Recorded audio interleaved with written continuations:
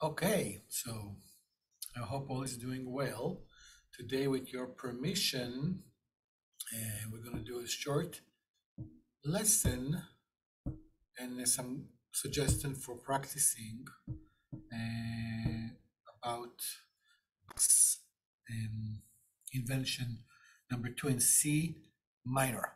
Okay, here are the music. Here is the music, are the notes. And I'm going to play first just the melody. It's essentially a very long line in C minor. And the purpose of the whole line eventually is to lead to G minor, and then he starts the same melody in G minor. So let's hear it once more.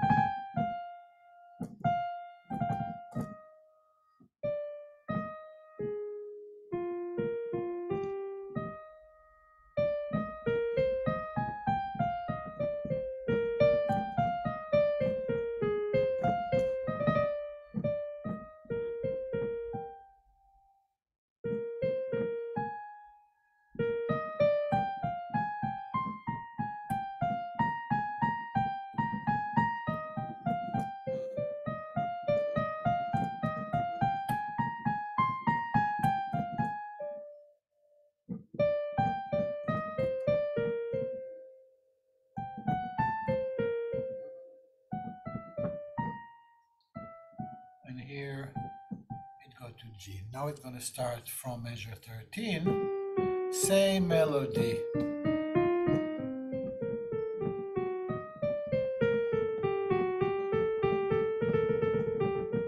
So this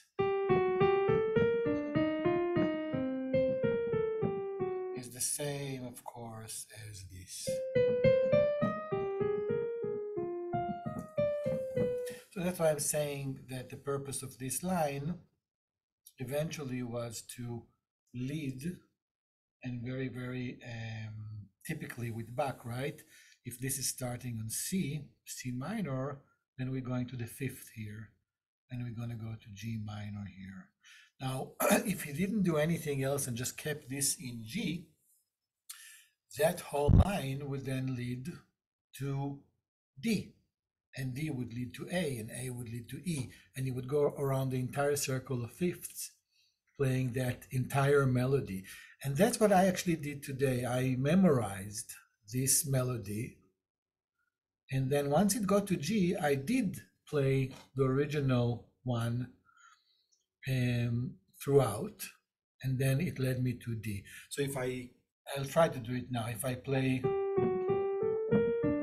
now Bach wouldn't do that, right? He would then design this melody to go back to C later on, because of course he doesn't want to go over the entire circle of fifth and play the melody 12 times, right?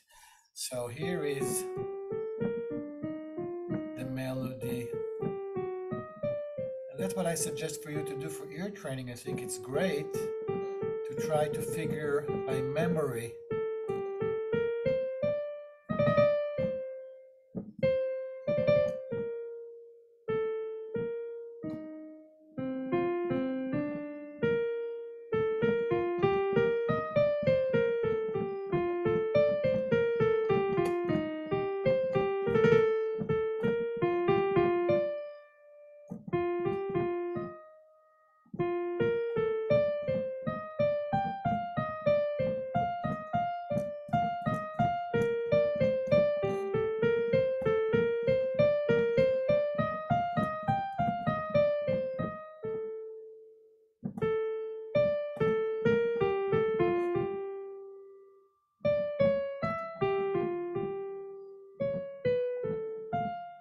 yeah, now I'll go to D.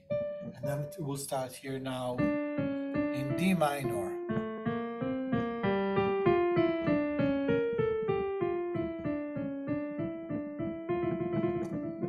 And I actually went today and did the whole 12 keys. So that's my suggestion to you.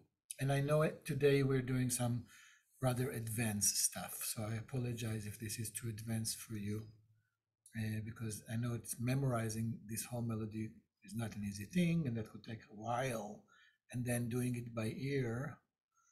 And then you really later on would really appreciate what Bach actually did and how he did not stay all through in G minor, but then went back to C minor. So yeah, so that would be my suggestion for the day. And another thing, of course, to do would be to, and that I think if you studied with Bach, they would tell you to compose. Can you compose a melody that starts in C minor and then go to G minor? And then, just how do you lead? The whole story is about the accidentals, right? If you take a melody in C major, the minute you're going to introduce, let's say, an F sharp to that melody, because F sharp exists in G major, so that melody will then gravitate to G. So here is, that may come out as a very, very bad example, but here is some melody in C.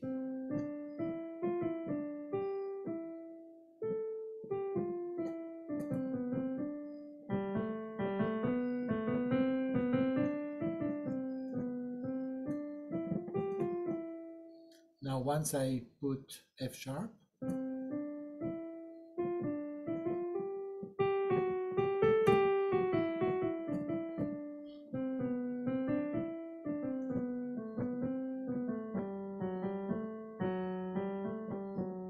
suddenly I'm in G.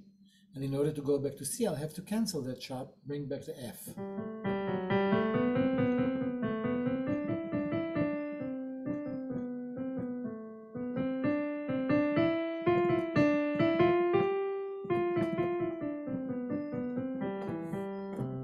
And now you're back in C. So with that kind of in mind, you can try to compose a melody, and it can be much, much shorter than what we looked at the second invention, which is such a long melody. And of course, this is just the right hand, and then the whole story is about how Bach is going to use the same exact melody as a canon, I think 2 measures behind, just going. And that's his genius. The level of compositional perception, to be able to look at the structure and understand it, how it is composed. That's really the genius of Bach.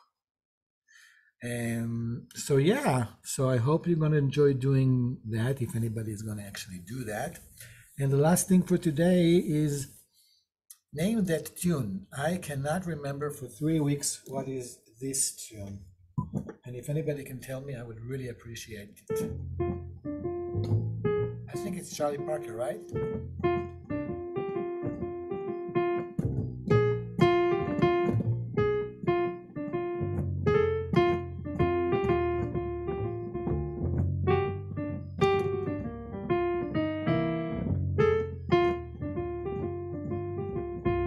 What is that tune? I asked everyone. Nobody remembers the name of that one.